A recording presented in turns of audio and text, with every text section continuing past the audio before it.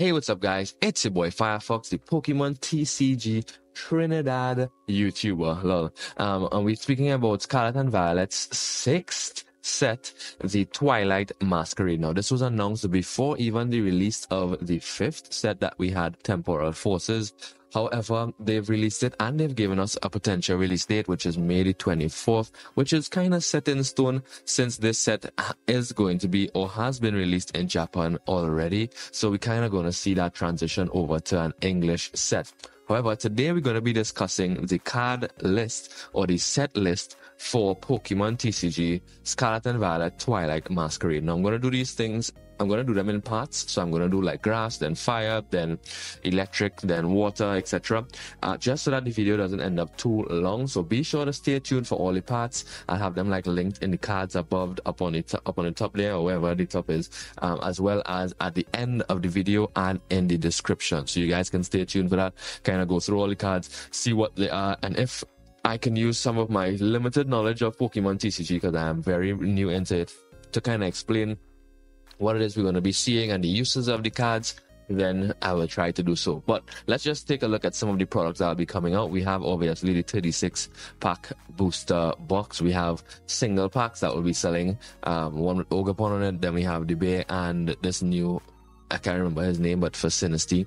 We also have another single pack. We have the ETBs, obviously, which will have in its regular products. Of course, we have the pamphlet, we have the brick of energy, we have some sleeves, we have some dividers. They've hidden the promo card, obviously, because it will be a spoiler, but I'm sure it will be something along the lines of Ogerpon, maybe not. And then we have our 9 packs, of course, our dice and everything like that. And then there is the 3-pack blisters that will be featuring the Reverum and Snorlax, one or the other. And then you have those single packs where you get a coin as well featuring Lechonk, and you have either Toxel or Pupitar. We have also the build and battle box that we usually see at pre-releases with assortment of cards, so you can probably pick up one of these and kind of just jump into play one time. And if there are pre-release events, you can probably visit those pre-release events and get to have a feel of how this deck is played. We have the 6-pack bundle as well as a binder that will be coming out with this set, which looks really cool.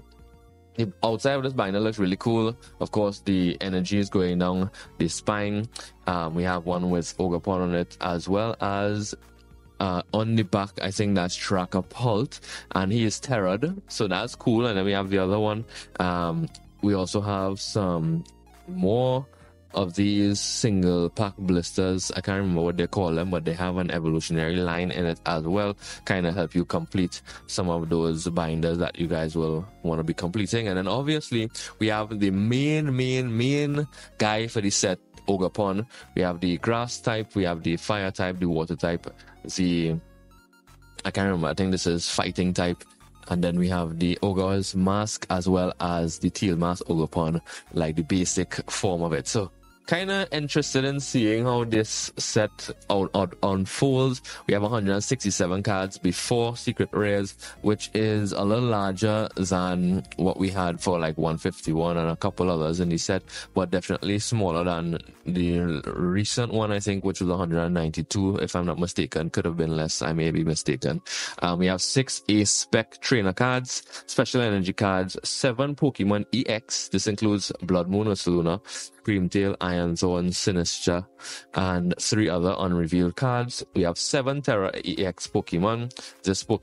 This includes Marcargo Fire, Greninja Fighting, Dragapult Dragon, and 4 Ogerpon EXs. Then you have 21 illustration rare Pokemon, 11 special illustration rare and supporter cards, 6 hyper rare gold etched cards, and more than 30 trainer cards in the set.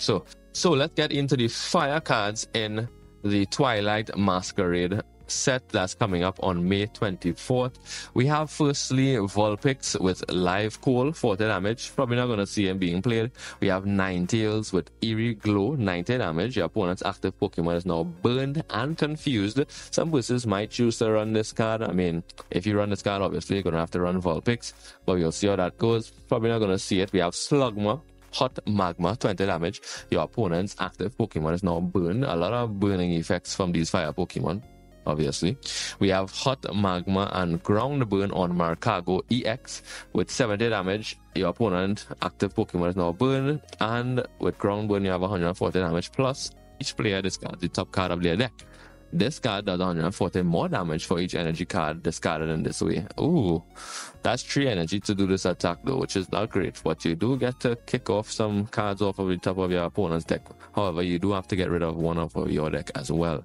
We have Torkoal with Ramming Shell and Fire Spin, 30 damage. During your opponent's next turn, this Pokemon takes 30 less damage from attacks, and then Fire Spin does 110 damage. Discard 2 energy from this Pokemon. Probably you're not going to see this being played at all unless you want some sort of discarding energy mechanic in your deck, which seems unreasonable for this set that's going to be releasing. We have Chimchar. I think this is the first starter that we've seen in the deck list so far. Yep, this is the first starter. So we have Chimchar, and he does fire breathing. Flip a coin. If heads, this attack does 20 more damage, so he can do up to 40. If you flip a heads, Monferno, obviously, to evolve him. 40 damage with Chop and Heat Blow, 80 damage. Discard energy from this Pokemon. A lot of these have some discard energy mechanics, which is kind of crazy. Then we have Infernape, final evolution on the line. Fire dancing ability. Once during your turn, you may attach a basic energy or basic energy fire, or one of each from your hand to your Pokemon in any way you like. Okay, and 200 damage on Scorching Fire. Discard energy from this Pokemon. That 200 on Scorching Fire is low-key kind of heavy hitting. However, 140 health, probably not going to see him being played because he's going to be knocked out by a lot of other Pokemon that have easier mechanics in terms of attacking. We have Litwick, Call for Family. We are familiar with Call for Family. Place a basic Pokemon onto your bench, and then we have Live Cool. We have Lampent with Live Coal again and Burnout, 60 damage. Discard all energy from this Pokemon. Worth it. We have Chandelier with Inviting Light and Mind Ruler, 30 times damage. This attack does 30 damage for each card in your opponent's hand. That's cool. Once during your turn, you may use this ability. Each player draws a card. So you can have them draw a card and then do more damage because of how much cards in their hand. This one we might see being played.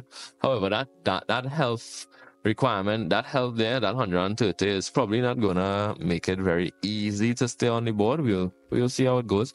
We have Chi-Yu making a return. Draw 2 cards with Allure, but you have to pay 1 energy for that. And then we have Ground Melt, 60 plus damage. If a stadium is in play, this attack does 60 more damage. Then discards that stadium. So you can get rid of a stadium plus do 120 damage. That's kind of cool.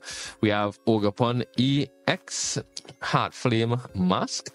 We have Wrathful Heart, 20 damage.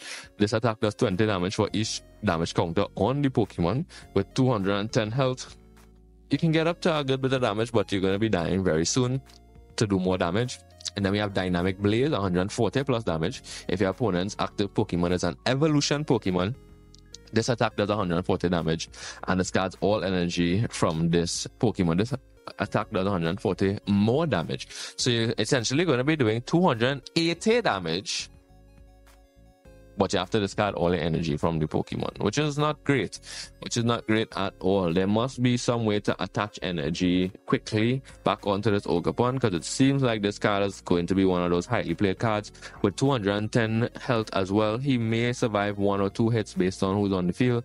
So not bad at all, and I like that art style. You can see the little masky boy in the side there, in the back, because you know that this mask is kind of part of just the terror. So that's kind of cool. Prevent all damage done to this card on your bench. So you can probably retreat this to your bench because there's 1 retreat cost, and add energy back onto it, and then bring it back out maybe to do some attack. Interesting to see how this will be played, but it definitely will be played. And that brings us to the end of the fire list. I hope you guys enjoyed this video. If you didn't see the first one, please check it out where we did all the grass Pokemon. It was a bit longer than this one. And I know I talk a bit fast, so I'm sorry. I am from Trinidad, so you know we speak very fast. If you didn't understand, let me know. I'll try to speak slower in the next one. It's your boy Firefox. Until next time, peace out.